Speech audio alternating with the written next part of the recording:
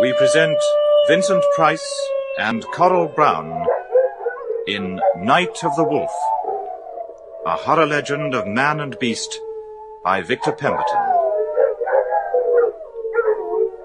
Night of the Wolf.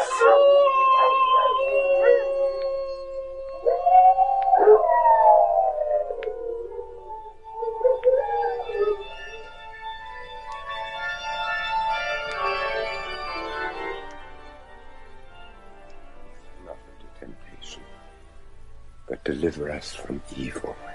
For thine is the kingdom, the power, and the glory, forever and ever. Amen. Mr. Deacon? Mr. Matthew Deacon? Yes?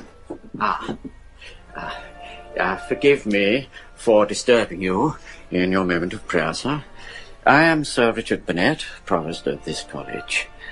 The Porter's Lodge said I would find you here. Yes. Chapel is beautiful, isn't it? In a few years' time, you'll be entering the 20th century and think that... I did not come all this way to Cambridge to talk about King's College Chapel, Sir Richard. Now, where is my son? Mr. Deacon, surely we've been through all that? Only by mail. It's been 6 months since you first wrote to me, and I am not convinced. Now I'm here. I want to know what happened to him. But you must know. If I did, I wouldn't have crossed the Atlantic Ocean. But the police... The police! Let me tell you something, sir. Where I come from, the police may be what you might call a little thick-headed. But if they really want to find someone, they don't give up without trying. Your son is dead, Mr. Deacon. He took his own life. I refuse to believe it. I know it is hard to accept. I only accept fact, Sir Richard, fact. There was the note. Then why hasn't the body ever been found? Because no one has known where to look. Mr. Deacon, you're a judge. Surely you understand. Students, suicide. The boy just disappeared from his room. But you mean to say that no one saw him leave the university? It was the middle of the night. What about his friends? I suppose his closest friend was Edward Griffin. He and Robert shared rooms together. Yes, and outside the university. I wrote to you, no one. Except... Yes, except there were the Northcotes. The Northcotes? You never mentioned them. No. Well, there is a daughter. An attractive girl. But, look, Mr. Deacon, I can assure you the police have pursued every possible line of inquiry. Sir Richard, do you believe my son is dead? Until we can prove to the contrary, yes. Then perhaps you had better read this. What is it? Well, it's a note. It was delivered to me in my lodgings soon after I arrived in Cambridge last night. As you can see, it's in my son's own handwriting, and it's dated yesterday, March 9th, 1883. What? Go ahead, read it. Help me, Papa. For the love of God, help me. Now, is that a voice from the dead, Sir Richard? A hoax. It must be a hoax. What could it possibly mean? It means that my son needs me. And if I have to tear down this university brick by brick, stone by stone, I swear to you, I am going to find him.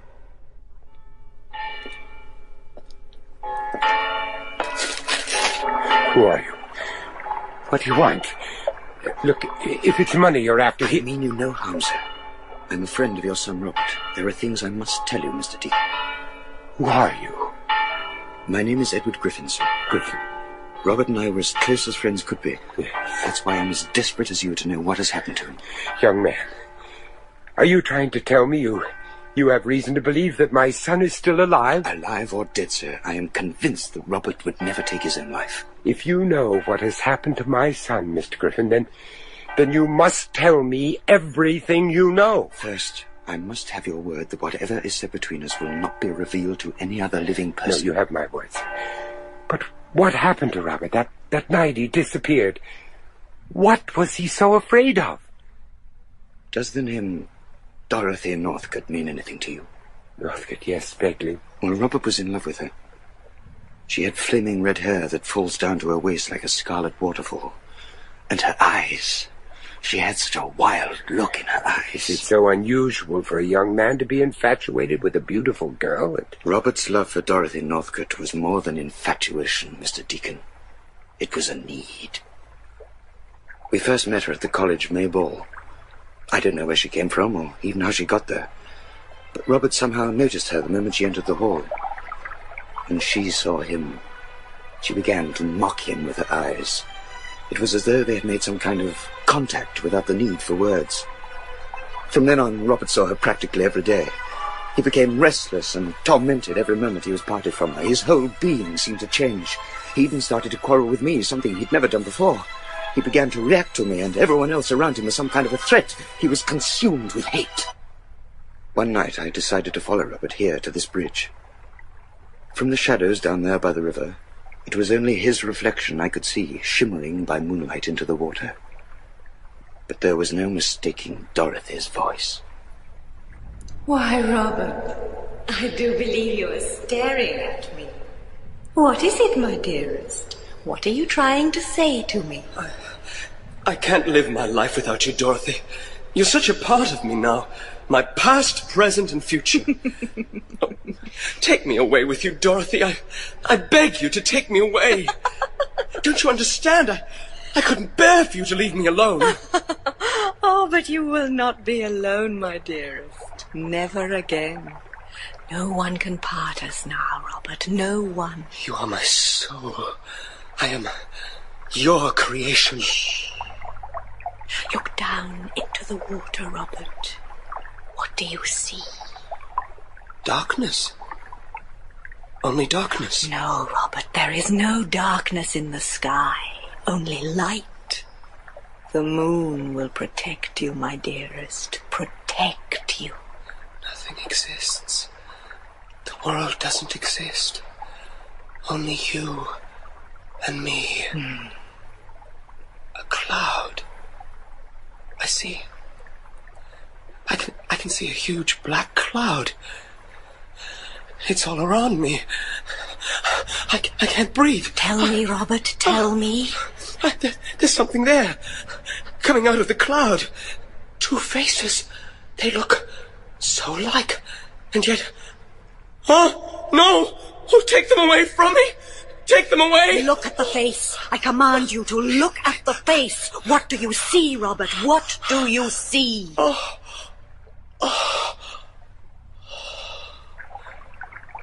It gives me strength.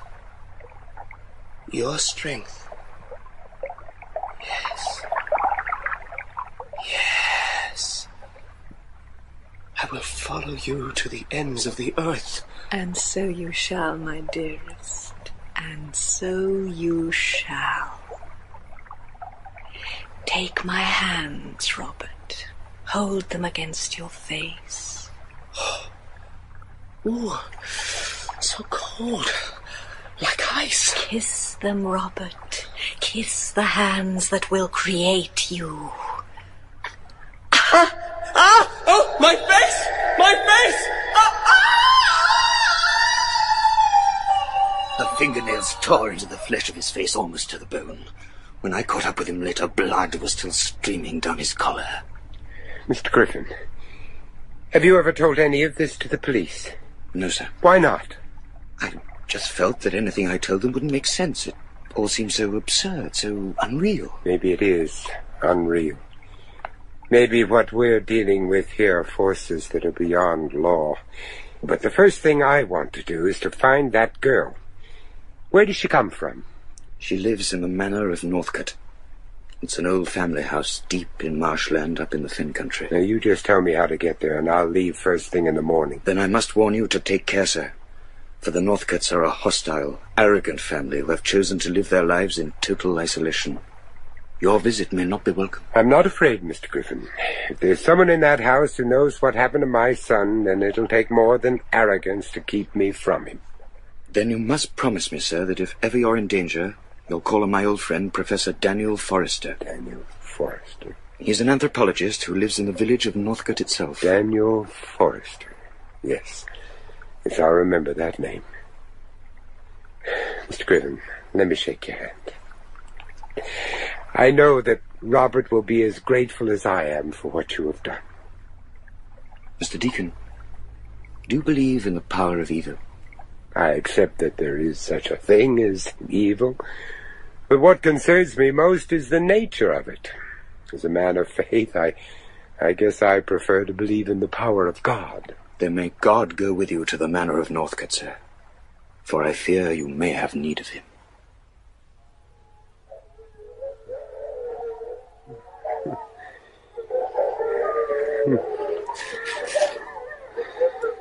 Who's there? Hello? Is anyone there? Where am I? I can't see a thing in this mist.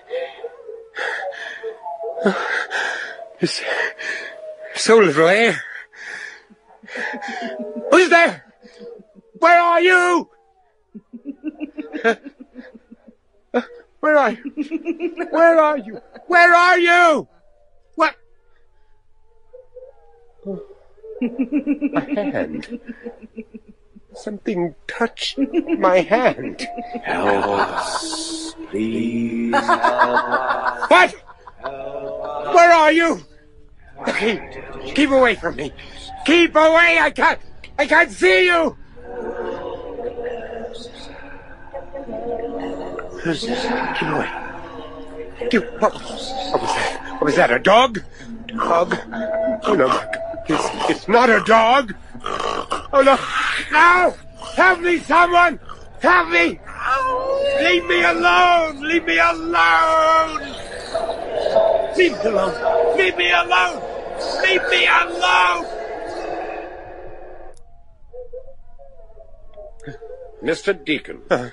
Mr. Matthew Deacon. Who are you? I am Nicholas Northcote. Come to the house, please. My grandmother is expecting you. Why have you come here, Mr. Deacon? No, ma'am, it seems my visit was not entirely unexpected. Oh, not at all. I heard you were staying in the village. It's common knowledge you are trying to find your way out here. I'd like to know why. I'm looking for my son, Mrs. Northcote. Where is he? Your son? I don't understand. I have information that this house is the last place he came to before he disappeared from Cambridge University. Oh, yes, the student boy. Oh, the police did come here to make certain inquiries about him, but you are misinformed, sir. I do not know your son. If you'd taken the trouble to write to me in advance, you could have saved yourself a pointless journey. Then perhaps you'll allow me to ask the same question of your granddaughter. Where is she, Mrs. Northcote? Where is Dorothy? Oh, Dorothy is not here. She's away visiting a sick relative in France. Are you aware that she is the last person to be seen with Robert? She was my son's constant companion. Mr. Deacon, there are many who would consider my granddaughter to be a somewhat beautiful child. It is not unusual for young men to be attracted to her. These two young people were in love, Mrs. Northcote. In love? Oh, now, Dorothy's been in love many times, but with no one but herself. You're wasting your time, sir. You have my word that, to my knowledge, your son has never been to this house. Well, then perhaps you will tell me why. On the first day after he disappeared, my son was seen arriving with your granddaughter at the village railroad station. Now, are you going to let me talk to that girl? Or do I have to find out what I want to know from the village? The villagers despise this family, Mr. Deacon. They have always despised us. And they do anything to blacken our name. I cannot allow you to be subjected to their pernicious gossip. For the time, it's better you stay here. I'll send to the village for your belongings. You're inviting me to stay here, in the manor house? Oh, why not? There's nothing to be afraid of, is there? That, ma'am, is what I'm here to find out. Fear is a condition of the mind, Nicholas. I suppose you could call it an emotion. A dread of something you hope will never happen. Now, you take me, for instance. There are a lot of things I fear. Most of all, death. You mean you're afraid to die? Oh, no, but I'm afraid of taking life. That's quite different, you know. Have you ever taken a life, Mr. Deacon? Yes, Miss Sybil, I'm afraid I have. But then if you believe in justice as I do, you come to realize that there are some crimes that just have to be punished, whatever the cost. You have actually sent men to the gallows? Yes. And you have no conscience about it? Oh, on the contrary, my dreams are plagued by the prospect of taking a life that the good Lord has created. But society has the right to be protected from the powers of evil. I guess it's the same in your country as well as our own. What part of the United States of America do you come from, Mr. Deacon? Pennsylvania, ma'am. Pennsylvania? Yes. Is that a town? No, Miss Sybil. I doubt if you ever heard of my hometown. In fact, you probably couldn't even find it on the map, but I tell you, I think about it. I think about it an awful lot. Especially when the lilacs are in bloom. And what about the war, Mr. Deacon? Did you have to fight for your state of the Pennsylvania in the American Civil War? Oh, yes, Nicholas. I had to fight. So did a lot of other men. They had to fight and die. Some of them were not even as old as you. Scrubbed faces, half-grown bristles. Nothing more than boys stepping into men's boots. You see, to us, the enemy was just a different colored uniform, that's all. We shared the same blood. We had the same hopes. I never did understand why I was asked to kill a man when I didn't even know the color of his eyes. But then if you're a man like the late President Lincoln, I guess you'd be willing to sacrifice anything, even your own life, if it's for something you really believe in. Tell me something. How do you manage to run a house like this without servants? Servants? Yeah. Even if you get them to come out here, I can assure you they'd never stay. Oh, why not? Because it would intrude upon my grandmother's privacy. Nicholas. What my grandson is trying to say, Mr. Deacon, is that the Northcotes have lived in this house since it was first built. We have always valued our seclusion. Superstition. That's what keeps them away. They know what this house is, and all it stands for. Either be silent or leave my table, sir. I do so hate being alone. I like to have fun, to be able to talk to people. This house has become so depressing. Now, don't be ridiculous, Sybil. But it's true, Mamma. We're so far from the village, no one ever comes to see us. Well, now, Miss Sybil, you really don't make it too easy for people, do you? And surrounding yourself with wild dogs and here in the middle of the marshland. It's not only that, Mr. Deacon. Ever since Dorothy has gone, this house has been like a grave. Oh? Well, when does Dorothy get back from France? France? I don't follow you, sir. Some wine, Mr. Deacon. No. No, thank you, ma'am. Mrs. Northcote, why did my coach driver make me walk the last part of the journey up to this house? What did he mean when he said it's not safe for anyone to be out on the marshes after sunset? And as my grandson told you, Mr. Deacon, the villagers harbour certain superstitions about these marshes. You know, they believe they're haunted by the many victims who've perished there. You're lucky to have survived your journey here at all, Mr. Deacon. A few steps either side of that road, and you'd have found yourself in mud bogs more than 12 feet deep. From what I heard out there in the mist, it was not only the mud I had to fear. What do you mean? Young man, I've lived in the backwoods of my own country long enough to know the difference between the howling of a wild dog and the call of a wolf. But you're mistaken, sir. The wolf is a creature that has been extinct in this part of England for centuries. Then the question is all the more challenging, ma'am. I heard a wolf. Nicholas, it's past 8 o'clock.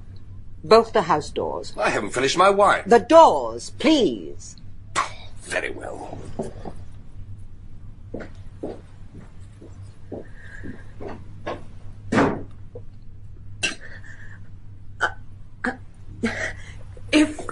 excuse me. I had things to do in the kitchen. Good night, Mr. Deacon. Oh, good night, Miss Sybil.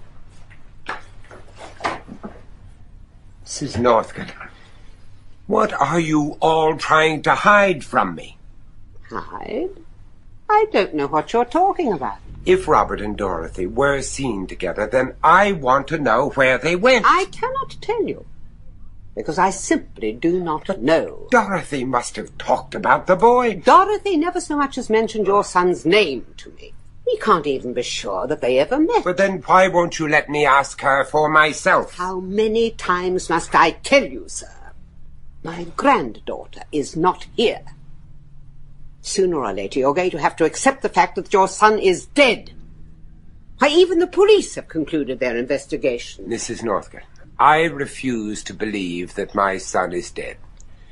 Now, I don't know what went on between these two young people, but I promise you, I will never rest until someone tells me the truth. Then I pity you, sir. For in the journey to truth, there can only be pain. Mr. Deacon. Mr. Deacon. Oh, Miss Sybil. Why, isn't it late for you to be up? I had to see you, Mr. Deacon. I had to talk to you. There are so many things you should know. What are you talking about? Dorothy loved him, you know. She really did love your son. So he was here. Miss Sybil, why is your mother trying to keep it from me? No, you mustn't blame Mama. She has to be strong to protect us. Now, you listen to me.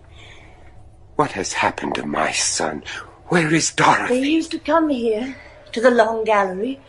It was the only place they thought they could be alone. But they were wrong. There are eyes watching us all the time, listening to everything we say. You came here to tell me something, Sybil. What is it? Dorothy. Yes, where is Dorothy? She is such a beautiful child. Oh, so alive, Mr. Deacon, so alive. Oh, it's cold. Oh, will this house never be warm? Take my jacket. No. But you'll catch a chill. I must go now. No. If Mamma knew I were here No, talking... Miss Sybil, don't go. Not yet. Tell me about this gallery, the portraits around the walls. Who are they? They're my ancestors. Aunts, uncles, cousins, great-grandparents. They're all here. Hold the lamp higher. Do you see how the light brings them to life? Do you see how they mock at us? The most extraordinary collection of paintings that I've ever seen. Their features, they're all identical. The same color hair, the same fixed expression, and yet it's something more. You can almost feel their hostility. And over here, this vast portrait. What kind of a man is this? Oh, do not mock at him, sir. Do not mock at John Northcote. It is he who first built this house, nearly 300 years ago. A house he has never left. Look at it. The most unnatural, the most grotesque features I've ever seen created by an artist. That long red hair down to his shoulders and the same fixed expression, just like all the others. As though he is staring straight out at us. It is a portrait that was undertaken after the death of John Northcote. It is the face of a dead man. Oh, no. Why have you blown out the lamp? There is no need for light. The moon. See how the moon strikes down through the window to his eyes. Look closely at the eyes, Mr. Deacon. A wild look. Cold, demanding. And his hands. Look at his hands like claws. He will eat your soul. He will eat your soul. The wolf! Sybil! Mamma! The next time you disobey my instructions, madam, your door will be locked from the outside. Do you understand? Yes, Mamma. Then go to your room. Yes, Mamma. Don't bother to lie to me anymore, Mrs. Northcote. My son was here. Your daughter has told me all that I want to know. My daughter has been a widow too long, Mr. Deacon. It has affected her mind. I must ask you to accept whatever she has told you with the contempt it deserves. Good night, sir. March 12th, 1883. Northcote Manor is a house of dark shadows. Its grey stone walls tower over the marshlands like a monument to the devil himself. Doors are bolted. There are iron bars at every window. Plates of raw meat are left outside the house to feed the wild dogs who roam in the night. What secrets are they keeping from me? Everywhere I go, I seem to be a prisoner. Every room is alive with whispers, and I feel an atmosphere of such hostility that I now suspect even my own shadow. And yet, there is something more. Is it the cry of the wolf that is trying to tell me that Robert was here? For I feel the boy's presence everywhere, as though he is sitting beside me now as I write. If Robert still exists in living form, which I begin to doubt, then I fear for his sanity. Yes, who is it? Oh, Nicholas. Is anything wrong? I saw the light under your door. I thought you might care to join me in a glass of brandy. Oh, no, thank you. No, I don't drink. Ah, a man of principle. Oh, not at all. No, I just don't like it. I envy you, sir. Alcohol is my only release from this house. Ah, so you keep a diary? Yes, I was just completing my entry for the day. You record everything that's happened to you during the course of a day? And I do my best. Why? Well, I suppose you could say that a man who spends most of his time in a court of law has a need to write down the things that he's, well, likely to forget. I doubt you will ever forget what you see in Northcote Manor, Mr. Deacon. Don't stare at me like that, sir. Well, I'm sorry. I guess it's just that I'm fascinated by the family resemblance.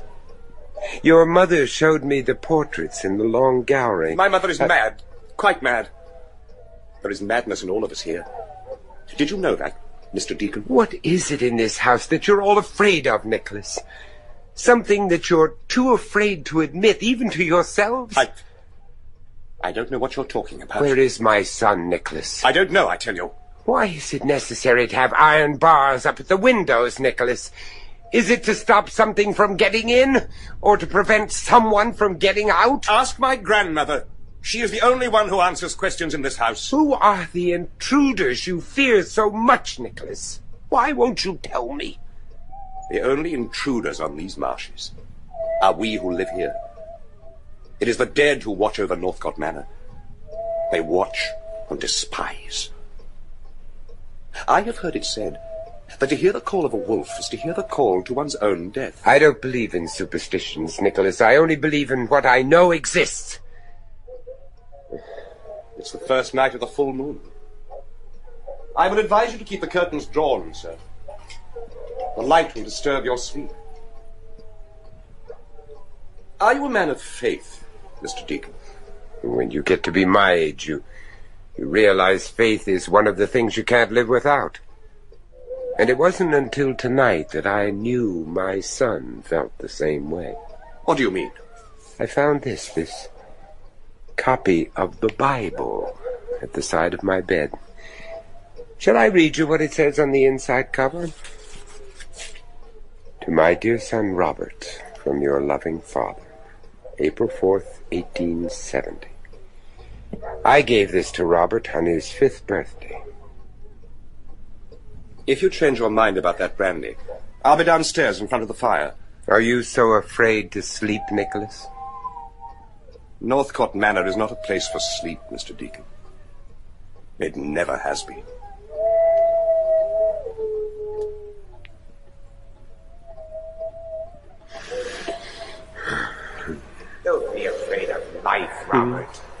be afraid. God will protect you. God? Don't talk to me of God. If you want to church, then go, Papa. But as long as I live, I'll never go into such a place again. It's only natural that you should feel the boy's presence so strongly in a place like this. Why, I've often seen him in here alone, kneeling in prayer. The wolf is a creature that has been extinct in this part of England for centuries. He will eat your soul, Mr. Deacon. He will eat your soul. Soul. For the love of God, help me! Robert! Robert!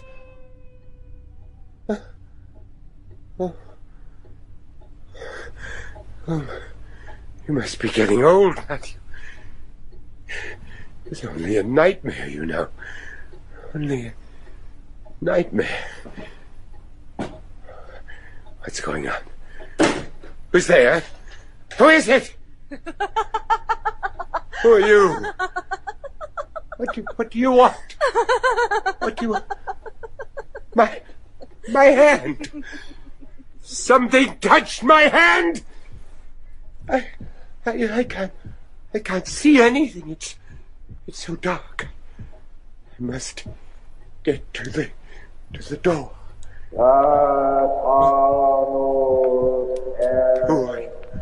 Who are you? What are you? I can't see. What do you want of me? Oh no. Oh no, get away from me. Get away from me! Oh, my hands! Hands! Digging into my face! Oh no. No, the door! It's locked! Let me out! Somebody let me out! No!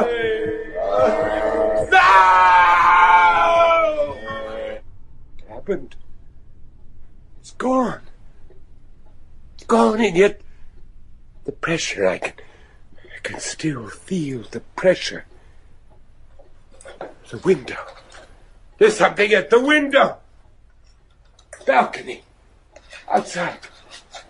Who is it? Who's out there? Who's out there, I say? Oh, my God! Help me! Help me, somebody help me! Nicholas! Nicholas! Nicholas, where are you? Oh, Nicholas!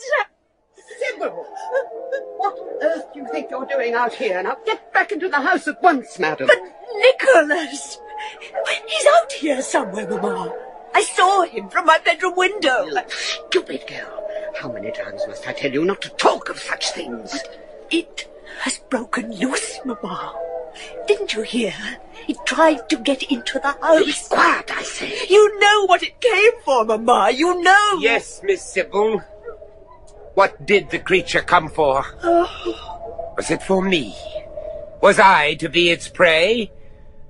And why was it only your voice that sent that creature racing off into the marshes like a bewildered rabbit? Mr. Deacon, if you are to remain a guest in my house, you will have the courtesy to respect my wishes. During the hours of darkness, it is unsafe for you to step outside the house unattended. Believe me, I tell you this only for your protection. And is that why you locked me in my room, ma'am? Was that for my own protection? You are mistaken, sir. I did not lock you into your room. But then why did I have to break down the door to get out? Take a look at that window of mine up there, Mrs. Northcote. Tell me what kind of an animal is it that has the strength to tear down iron bars as though they were made out of matchwood? What I saw up there in the dark was neither man nor beast. It was of a shape and size so unnatural. The blood in my veins turned to ice. Mr. Deacon, your life was never in danger. My gamekeeper, Mr. Morris, is employed to protect the house at all hours of the day and night. What is it he protects you from, Mrs. Northcote? Is it from the wild dogs, for whom you leave out plates of raw meat every night? Or is it from the wolf, a breed of animal that has been extinct in these parts of the country for centuries? I have nothing more to say to you, sir. Did this same creature come for my son, Mrs. Northcote? Did he come to that room where I found my son's Bible at the side of my bed? Good night, Mr. Deacon. Come, Sybil! Did it come for my son as it came for me, Mrs. Northcote? For if none of you are willing to tell me the truth, then I swear to you, in God's name, I'll find someone who will.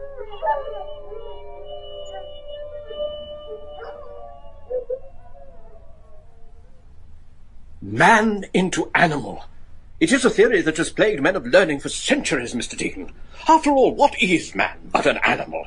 He has paused to walk on his own sense of direction. He lies, cheats, hunts for his food without conscience. And all for one purpose: to survive. Think of the monkey, the baboon, the gorilla. All of them are great ancestors. And yet as we mock at them through the bars of their man-made cage, are we really to believe that we have progressed into the superior beings we are today? No, sir. We are superior only in objective, not in development. Even Mr. Darwin made that abundantly clear in his recent thesis on evolution. Man into animal. Are you offering that as serious scientific theory, Professor Forrester? Well, suppose you tell me what you think it was that tried to break into your room last night. You're trying to tell me that it was some kind of half-human animal? The Fenlands have always suffered their share of superstitions, but none more strange or difficult to understand than that of the werewolf. Werewolf? Werewolf here in the middle of the English countryside? Oh, we scientists have invented a respectable word for the study, you know. Lycanthropy. The transformation of man into wolf creature. As you can see by my collection of books here, I've been absorbed in the subject since my student days in anthropology at Cambridge. Now, look, even I know that the origins of lycanthropy are found in the myths and legends of all European folklore. But what you're asking me to believe is that there actually exists a living human being that is capable of physically transforming itself into a wolf. Even scientists have to accept that there are some phenomena which simply defy the laws of nature. I'll show you what I mean on this wall sketch. Oh, now, is that anything like the creature you saw last night? My God, it's incredible. This is no myth or legend, my friend. It's a composite drawing taken from the descriptions of those who have actually seen the wolf creature. It's not a man, and yet it's no animal. If I hadn't seen it with my own eyes, it has the skin and hair of an animal, but those eyes... It has such a wild look in its eyes. A creature whose natural strength is more than quadrupled during the period of transformation. It defies all known scientific laws. Professor, do you believe in life after death? That's an odd question. I don't know, really. But I suppose if you believe in God, then you ought to believe that life doesn't end with death. Why do you ask? Well, I was just thinking there must be an awful lot of people who have a need to make contact with the life hereafter. I mean, either through grief or as a way of using the dead as a weapon against the living. Witchcraft? Witchcraft, black magic, satanic ritual, call it what you will. But believe me, I have seen the effects that all of this can have on the human mind. Ordinary men and women tearing themselves apart because they are indulging in things that they do not understand. You think some kind of bestial witchcraft has been used to create a phenomenon like the werewolf? Man cannot create his own image. Only God can do that. But devil worship can create a madness that will make you deny the existence of your own soul. You know, I once met a Red Indian witch doctor who claimed that he was able to make contact with the devil merely by staring up at the moon all night. The moon? Stare long enough at a full moon, and you can almost hear it. A voice calling in the night. Mr. Deacon, I think you should know. The wolf creature is seen only during the hours of a full moon. Professor, When was the existence of this creature first established? There are documents in the village church which suggest that the first victim was struck down on the marshes during the time John Northcote was building the manor house. That was back in the early part of the 16th century. How much do we know about the first John Northcote? I mean, what kind of a man was he? Oh, quite a tyrant of his day. The villagers are convinced it was Northcote himself who was cursed into a wolf creature by a band of travelling gypsies who had a grudge against him. We can't prove that, of course. No. But if it were true, if Northcote had somehow been transformed from man into the wolf creature, then it wouldn't be without logic to think of the condition as hereditary. Hereditary? Well, why not? It wouldn't be the first time a disease has been passed down from one generation to another, would it? I mean, think of hemophilia, for instance, or any other disease of the blood. Well, it would certainly tie up with what we know about the family's history of ill fortune. Then, would it mean that there is a werewolf amongst the present generation of Northcotes? Why else are they so afraid to tell me what has happened to my son? Mr. Deacon, Matthew, do you still believe that your son is alive? Daniel, until last night I still hoped. But after everything that's happened, I find it hard to believe that I'll ever see Robert again. But I'll not sleep at night until I know how or why Dorothy Northcote took the boy to that God-forsaken house. Until I know why his life had to be sacrificed for something that is just too evil to even think about. Daniel, will you help me?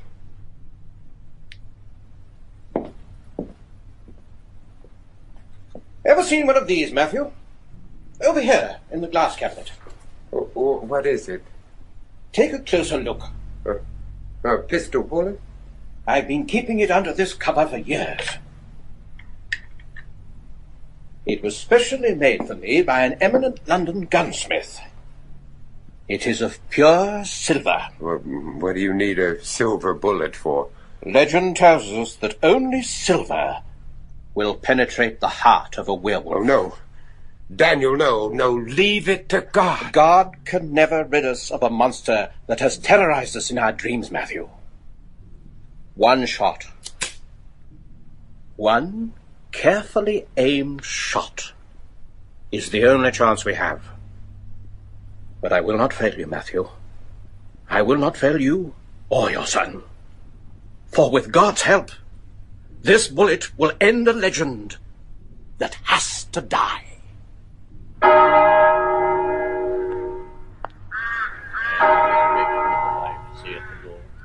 It's Maggie Foster's funeral, God rest her soul. There she goes, down into the grave where she buried her own daughter no more than a month ago. Grief was too much for her. Her daughter? The child was 15, Matthew. They found her body out there on the marshes. By the time the wolf had finished with her, there was hardly anything left to put inside the coffin. Are you telling me this creature feeds on human flesh? Look around you, Matthew, here in this very graveyard. There's hardly a tombstone that has not been removed, a grave that has not been pillaged.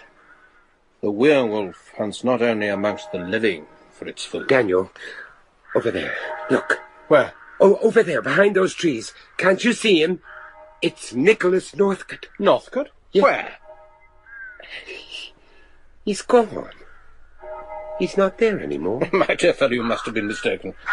The Northcotes are never seen in the village, especially at the funeral of an old peasant woman. But he was there, Daniel. I swear to you, he was there.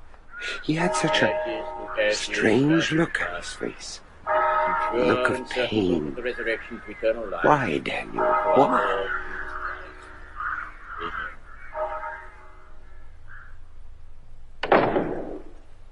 Well, here it is, Matthew. This is our parish church. It dates well back to the early part of the 14th century. Generations of Northcotes are buried in these walls. Why is it so cold? Have you ever known a church that isn't cold? Oh, well, that's not what I mean. I've never been inside a house of God that's so unfriendly. You can feel it the moment you walk through that door. There's Nothing ornate about the stonework, no statues, no paintings, no expression of love. Oh, I think you're being a little unfair, old chap. You have to admit there's some rather lovely stained glass up there. Mostly medieval, you know. Yes, and yet, Daniel, that window up there, what is it? Above the altar, you mean? 16th century. Yes. Beautiful, isn't it? It's St. George fighting the devil beast. The devil beast? A half man, half wolf? A werewolf? Come over here, Matthew. I want to show you something. This side of the church is known as the Devil's Walk. To Christians in former ages, it was referred to as the province of Satan. You have to stoop down to see the mask. It's buried in the wall. The mask? It's the death mask of John Northcote. How did he die, Daniel? How did all these Northcotes die? Buried with their secrets into the walls? Did the wolf creature claim all their lives? Who knows? But if a transformation from man into animal is passed down from one generation to the next, it's more likely to manifest itself in a male member of the family. Matthew, what are you staring at? Is anything wrong? The wall. Look, there's something been scratched on the wall at the side of the Northcote's tomb. Where? There. Oh, yes. Yes, so it has. Looks as though it's in Latin. Satanus est. Satan lives. What can it mean? That girl, she's here. Girl? What girl, Matthew? She's here again. Can't you hear her? Well, you must hear her, Daniel, you must. I can't hear anything. And that smell, the perfume, it's her perfume. Matthew, now listen to me. Up there, the window above the altar. Oh, they're here, Daniel. Can't you hear them? Can't you feel the pressure? It's all around us. I've got to get out of here. I can't breathe. I can't breathe.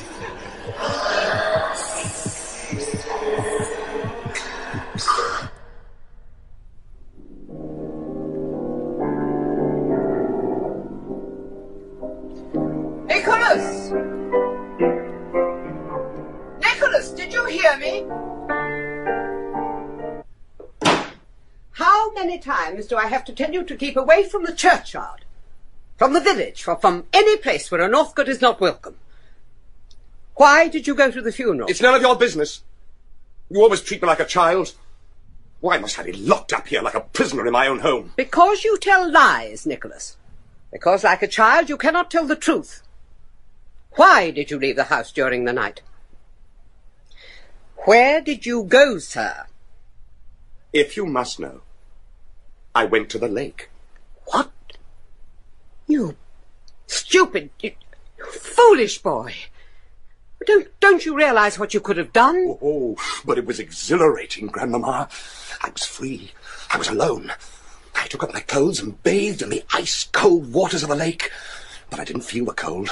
Oh, no. To me, it was like a hot summer's day. I could feel the warm glow of the moon on my body. It gave me strength.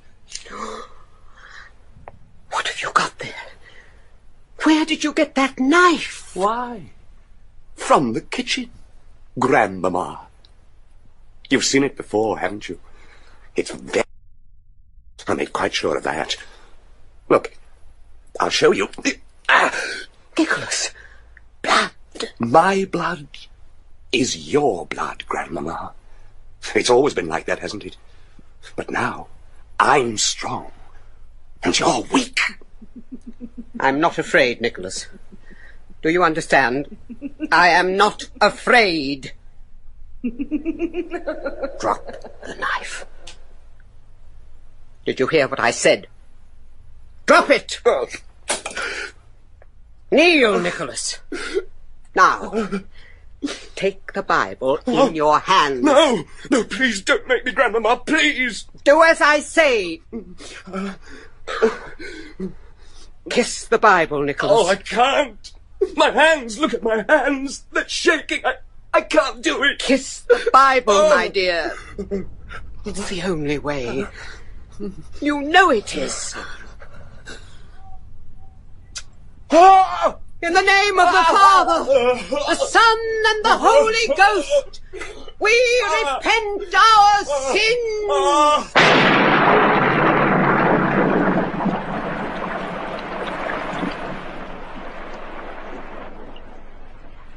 The wolf creature? Aye, I seen it all right. Just thinking about it keeps me awake at night. Well, it's not myself I care about, you understand, sir. But if anything should happen to my Jessie here... Well, I ain't scared of no wolf. If we bolt up good at night, I don't see how no harm can come to us. Mr. Morris, how long have you been working here for the Northcotes? Ever since old Mr. James gave me the job as gamekeeper. These fields used to be full of barley in the old days. I was always out shooting hare. But not no more. Oh, why's that? 'Cause there ain't nothing to shoot at, that's why. Except dogs. And the creature. I'm always thankful for the rain. It makes us feel safe. Sometimes it's so quiet out there. No birds, no breeze. Just a feeling you're being watched. And I hate the moon. Mrs. Morris, do you think your husband would tell me about the night he saw the wolf creature? No, sir. Oh, don't ask him, please. I beg of you. It's a time in my life I'm doing my best to forget, sir. Oh, please, Mr. Morris, try to understand. It's terribly important for me to know. Please. Well, it were years ago. Must have been winter, 'cause I remember the hoarfrost on the trees. I was down by the lake, fixing up my gin traps for the night. It were already dark, and the mist was coming down thick. I started to make my way back toward the cottage. Who's out there? Who's there, I say? It were only when the moon suddenly cut through the mist that I saw her standing there, on the path, right in front of me. Miss Dorothy? She was always one of the most beautiful children I ever saw. Flaming red hair down to her shoulders, but eyes that stared right through you. Good evening, Mr. Morris. Miss Dorothy, what are you doing out here on your own at this hour of night? I've been for a walk. You ought to be tucked up in your bed a long time ago. I've been for a walk, all alone. What will your mother have to say about that, may I ask? I saw my father. He talked to me. Oh, don't say things like that, Miss Dorothy. Your father's been passed on a long time, you know he has. Why, I doubt you could even remember what he looks like. Oh, but I do. He has red hair, just like me. He's very old, much older than Grandmama. A long time ago, he built our house. Did you know that? What's that? Yeah, there's something in the bushes over there. You mustn't be afraid, Mr. Morris. I'm not afraid. Miss Dorothy? Miss Dorothy! Well, come back here, Miss Dorothy! Miss Oh, God! Help me! Oh, Jesus!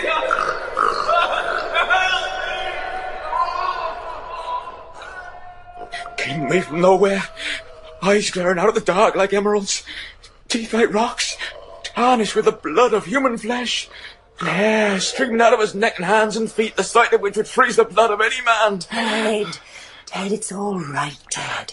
It's all right. I just ran and ran as fast as I could. I still don't know how I got away, but this isn't one of God's creatures, sir. It's the work of the devil himself. Thank you.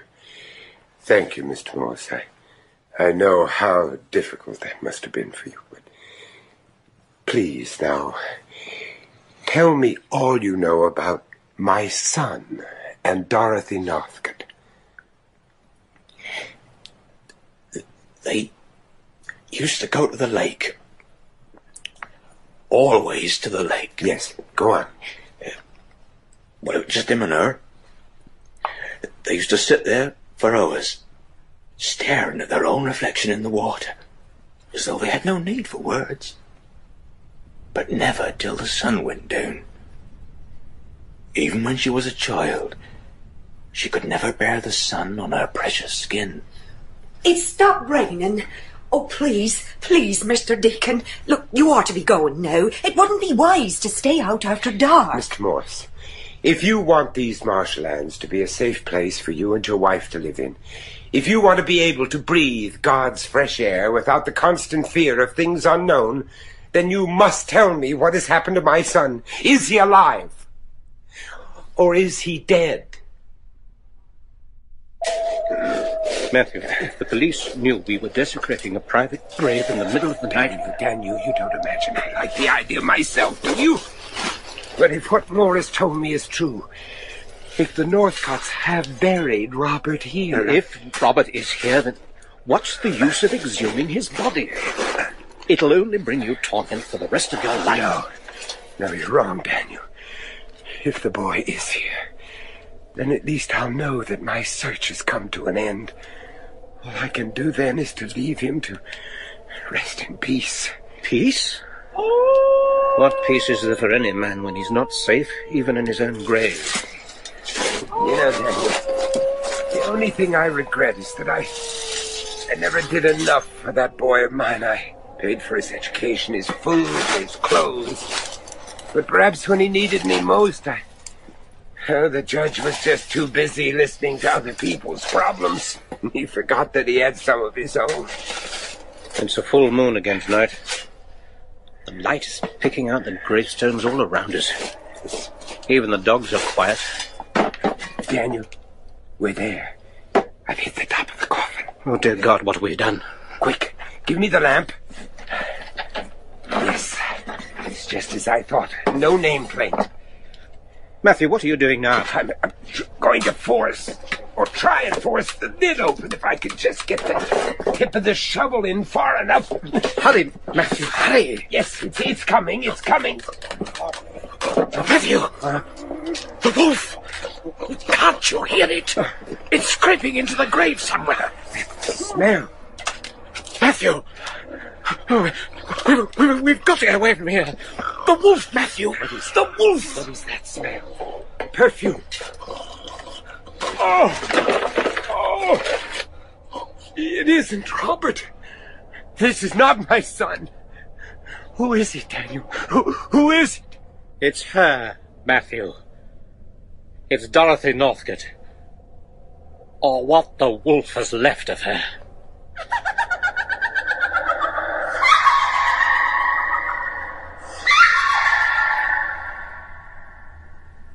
No, I don't believe you. I refuse to believe. Why didn't you tell me? Why didn't you tell me that your own granddaughter was buried in that coffin with barely enough flesh left on her bones to feed the worms? Sacrilege. You've committed sacrilege, Mr. Deacon, and God will punish you. But he has punished me, Mrs. Northcote. He's punished all of us. Look at this house, everything about it. Where is God's light? Where is the pure air he gave us to breathe? Why do the dead thrive here and not the living? I did not ask you to come to this house, Mr. Deacon. You came of your own accord. How long has she been dead, Mrs. Northcote? Was my son with her when the wolf attacked? Stop this. Stop it, I say. Mrs. Northcote, I want to know. Mr. Deacon, may I remind you that I am not obliged to answer your questions. This is not a court of law. I do not stand accused before you. Where is my son? What dark, nameless pit have you thrown his remains into? Your son is dead, sir. Are you not man enough to accept the truth? If he is dead, ma'am, then it's not only truth I'm looking for, but justice. Justice? There's never any justice in this world, only sacrifice. And I have sacrificed a great deal in my lifetime, both as a wife and a mother. And as long as I live, I shall never be anything more than a prisoner in this house. Mrs. Northcote, I don't know what happened between your granddaughter and my son, but somehow they seem to have created some kind of bond that I don't even pretend to understand. But from what I've felt since I came into this house, I can only believe that their relationship was a manifestation of the devil himself. The devil? What is the devil, Mr. Deacon? Is it some kind of a demon with horns on its head and a pointed tail? Or is it that creature out there which haunts our lives every night of the full moon? Or do you believe, as I do, that the devil is a corruption of our souls, an invasion of our hopes? How many years have I lived in this house without peace? How many years have I had to stand aside and watch those marshes out there claim all that I love most? My husband, my son, and even my own granddaughter. Each night I ask the Almighty to end my suffering, and each night it is only He who gives me the strength to go on. For that, Mr. Deacon, is what I must do. As long as I live, I will resist this devil. I will resist it until the curse that has plagued my family throughout its long history is broken. Forever. Mrs. Northcote, the moment I came into this house, I knew it was dominated by the spirit of hate. Hate not just for you and all your family, but for all the things that are good and real. It's like a voice that never leaves you, a voice that tries to claw its way into your brain and urges you to follow. What is it that calls to us in the night? Satan lives? Yes, he does live, but only if we let him, only if we let him crawl into the dark, weak shadows of our mind. Only God is our creator, Mrs. Northcote. The power of God is greater than any manifestation of evil and corruption and temptation. We don't even have to go to church to know that. Nothing will ever convince me that faith can't destroy evil in whatever form it takes. It was faith that brought me to this house, ma'am. You asked me why I'm not man enough to accept the fact that my son is dead. Well, maybe I'm not. But if I really am never again to see my boy alive, then I beg you, do not deny me the right to restore his soul.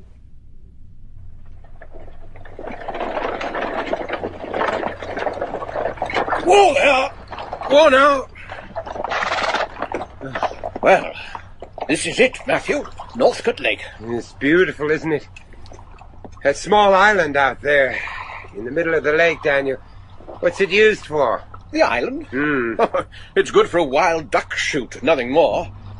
There's an old hunting lodge out there. It hasn't been used for years. Daniel, I am sure that Robert is out there. Robert is out there on that island, and he is alive. How do you know this? I am convinced he's been hiding out there ever since the night Dorothy Northcote was attacked by the wolf.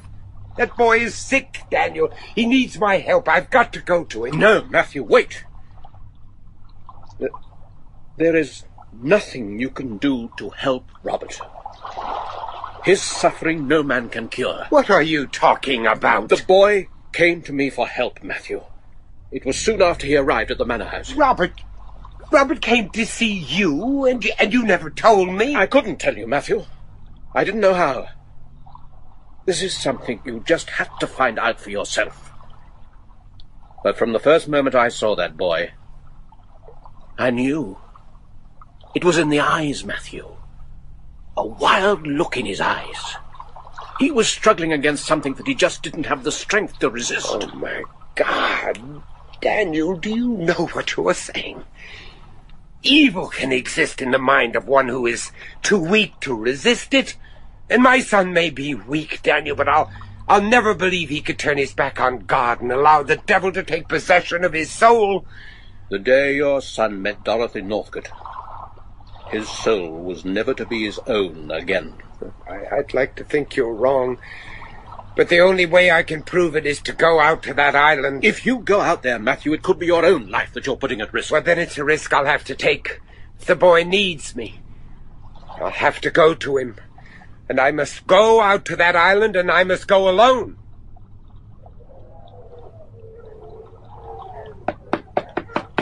Robert? Robert? Robert, are you in there? Oh, please, son, if you're in there, open the door. It's locked.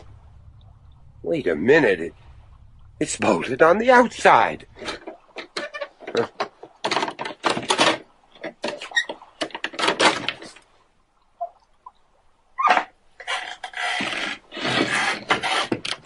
Robert? Are you in here, son? Please, boy. Answer me, it's me. It's your father. Robert, where are you, son? Please, Robert, listen to me. I know you're sick, but it's nothing to be ashamed of. I've come to take you back home, son, back to all the things you know and understand. Oh, don't do that. Don't close that door. There are no windows in here. I can't see a thing in the dark. Oh, that sound. Who's there? Who's there? Robert? Robert, is that you? Robert, where are you? There's another room.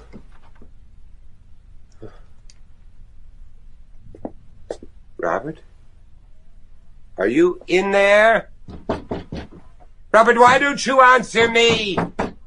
Just let me talk to you, that's all I ask. I'm coming in, Robert. Papa? Robert. Oh, Robert, where are you, boy?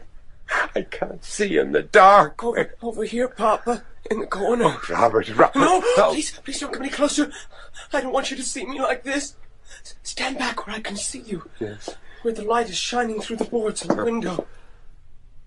I had to see you, Papa. I had to see you just one more time. What are you doing here, boy?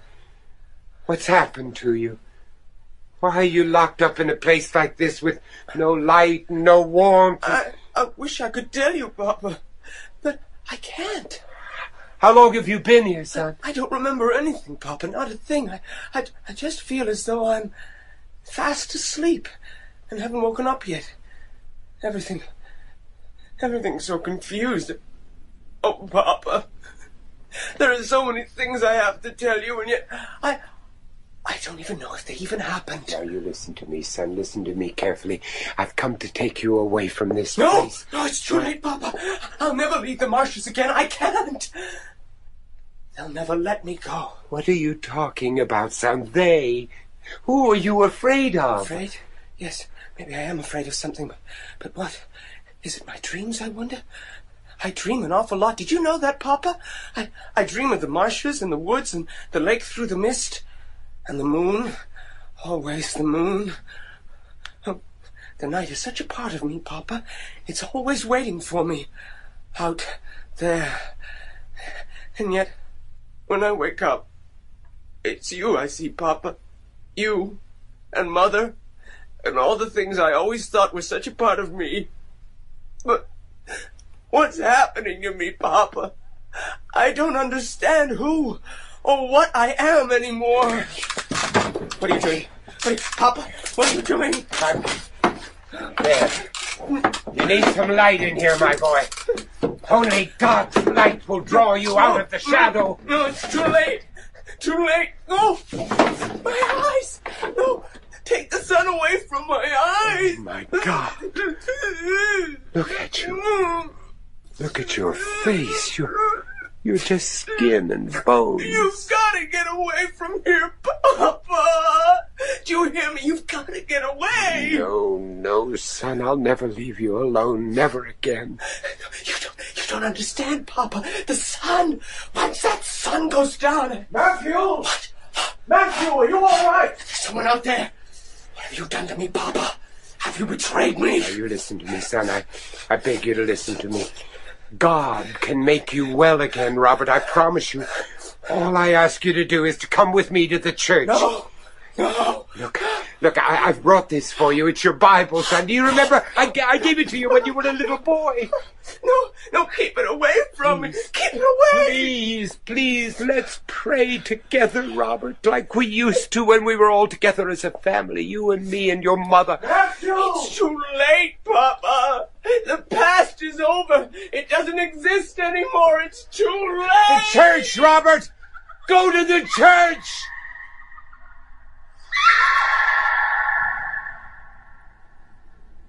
You're a fool! Don't you realize what you've done? By setting that boy free, you've made the world unsafe for all of us. Nothing you have said has convinced me that the boy I saw out there on that island is capable of killing anything. But he has killed. He will do so again. Don't you understand? On the first night you arrived here, it was your own son who tried to break into your room. Oh, no. Do you think I enjoyed locking him up every full moon? It was not just for our protection, but for his own. You had that boy caged up like an animal.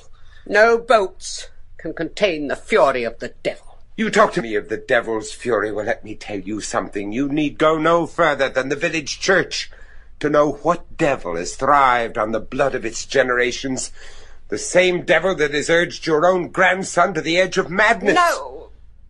Do you think I haven't seen Nicholas out there in the mist at night, staring up at the moon, as though it was some kind of a voice calling to him from out the night? Nicholas was saved from damnation only by my sacrifice. God protected him through me. The devil created a monster in his own image from your family, Mrs. Northcote. Yes, but not Nicholas. It was through Dorothy. Can't you understand Your that? granddaughter is dead. She's dead. For Dorothy, there can be no salvation. The devil claimed her soul from the day she was born. There was nothing I could do to save her. What are you saying? Mr. Deacon, throughout the Northcote generations, it was impossible for the devil creature to reveal itself in the female line. In the women, the seed of evil could only remain dormant until the time when it could be passed on to the male sex. A husband, a son, or a lover. And in order to save your grandson, you sacrificed my son. But don't you understand? Dorothy had no choice. She was compelled to pass it on. I don't believe you. And I will prove that my son is not this monster that has been created from your family. Then for your sake, I pray to God that you are proved right, sir. For it is only He who will forgive you if blood is shed this night. Mrs. Morris! Open the door! Open up, I say! Mr. Nicholas, what is it, sir? What's wrong? Your husband, madam! Where is your husband? Why, sir, he's up watching the house. You know he's always watching the house this time of night. I've been searching for him for the last half hour. What? The house has been left completely unguarded, madam. I demand to know why. But I don't understand, sir. Ted left long ago, long before dusk. The wolf creature. It's out there, isn't it? You've seen it, haven't you? My advice to you, madam, is to bolt your door and not to open it until your husband returns. But if he's out there, if something's happened to him... Just keep your door locked, or I will not be responsible for the consequences. No! Mrs. Morris, where are you going? Come back here! If something's happened to him, I've got to be with him! No! Don't be a fool, woman! Don't go out to those marshes on your own! Come back, do you hear? Come back!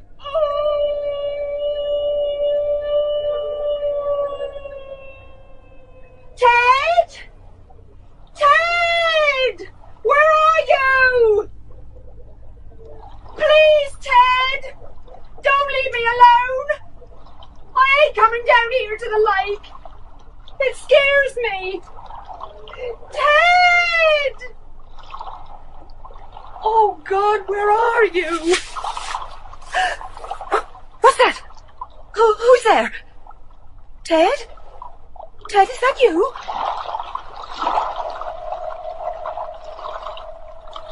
Oh, it's so bright. The moon. It's hurting my eyes. Jesu, what is that? My neck. Something touched my neck. Hand, cold, like ice. The mist is coming down all around me. I can't breathe. It's choking me. There's someone there. Yes, through the mist, down by the lake. They're coming this way. Ted? Ted, is that you, my dear? No! Oh, no! Don't touch me! Oh, please don't touch me! It's not possible! It can't be you! It can't! Help! Somebody help me! I can't move! Rachel! Oh, no! No! Keep away from me! Keep away! Help me! Save you! Help me!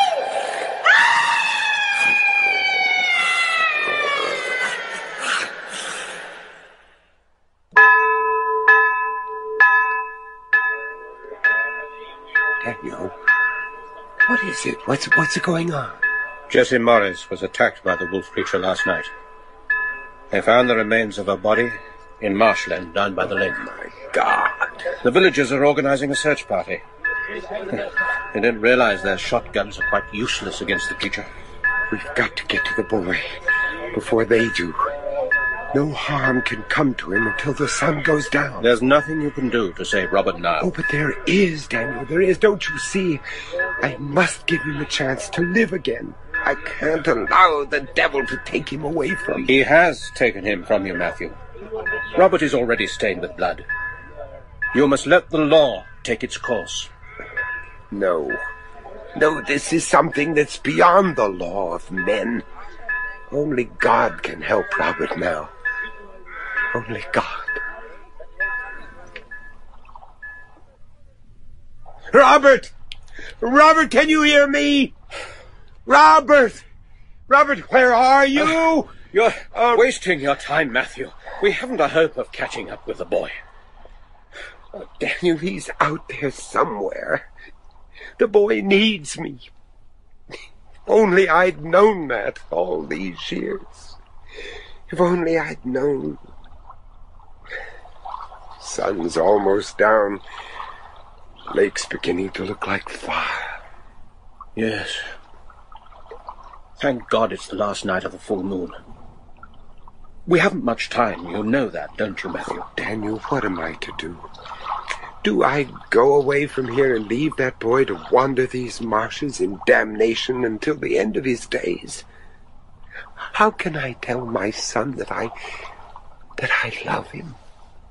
If you really loved your son, Matthew, you would know what to do. The silver bullet. You'd use that on my son?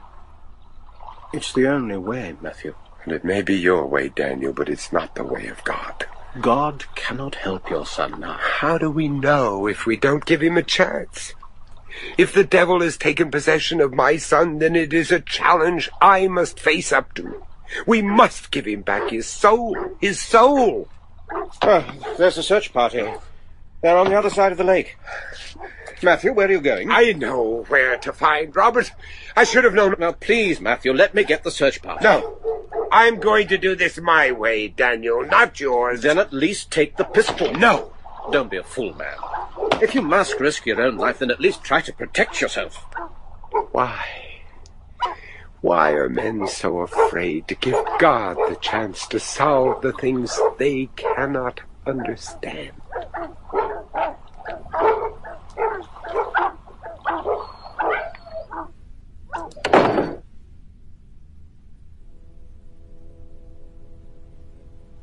Robert? Robert, are you here, son? Robert, where are you, boy? Papa?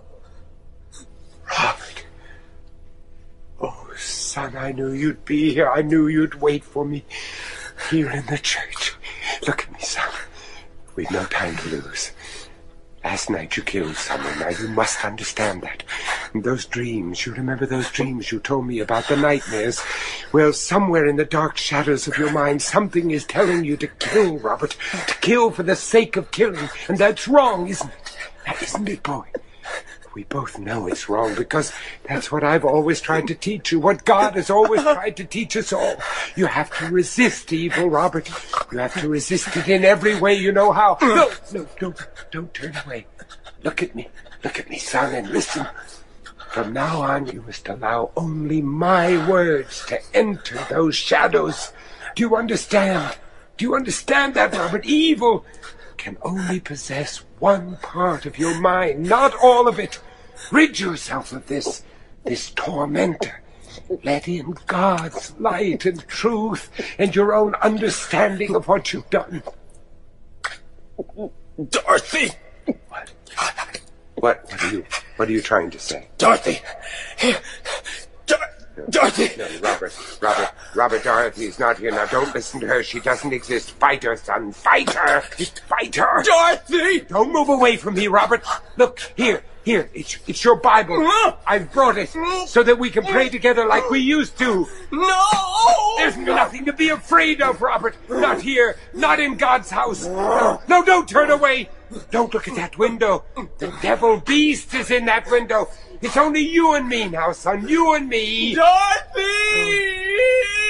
Smell the perfume. Now, hold on to me, Robert. Do as I say. Take hold of my hands. They're like ice. My hands, Robert. You're hurting them. My hands, Robert. You're breaking my hands. Dorothy! Oh, yes. No. I hear you. No, Robert. Don't look up at that stained glass. Don't look up at that devil's window. The moon, it's lighting up the whole church. Get out of the moonlight, Robert. Keep away from the shadow of that window. It's the devil, Robert.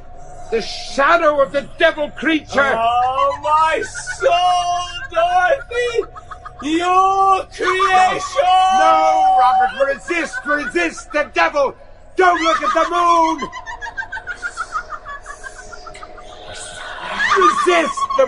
Resist them, Robert. You're not an animal. You're one of God's creatures. Robert, where are you? Oh no, Robert, no!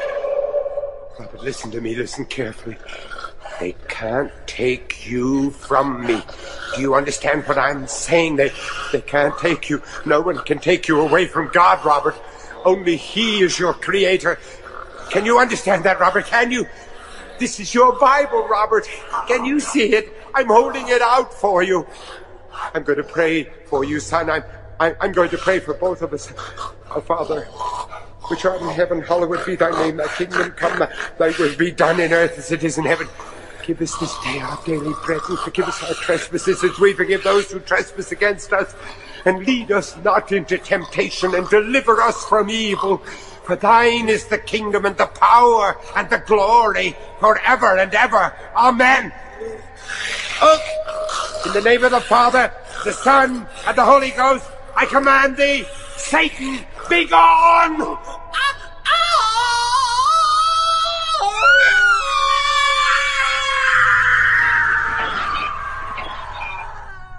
The window! Stand back, Matthew!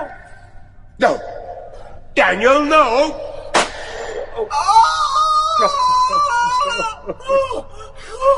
Dear God in heaven, what have you done? What have you done? Forgive me, Matthew. It was the only way. No. No, it was only your way. The way of men and their laws. But there is a higher law. A law that men will never understand. You had no need to shoot. My prayers were answered. His soul has been restored to him. It was my bullet that saved your life. I wonder. Matthew, look! The transformation. It's beginning to reverse. Look at the eyes and the hair. The whole physical structure of the wolf is changing back to its human form. Robert, my son. Somewhere in the dark shadows of his mind, he heard me. He heard the words of the Lord. And he understood.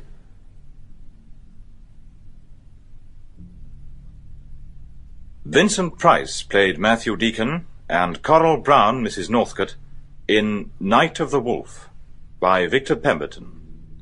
Professor Forrester was played by Hugh Manning, Sybil Sheila Grant, Robert Peter Whitman, Nicholas John Rye, Dorothy Elizabeth Proud, Jessie Norma Ronald, Ted Paul Gaiman, Griffin Michael Cochran, and Sir Richard Burnett Hayden Jones. Technical assistants Jock Farrell, Marcel McCuish, Alistair Wilson, and David Hitchinson. The play was produced by John Tidyman.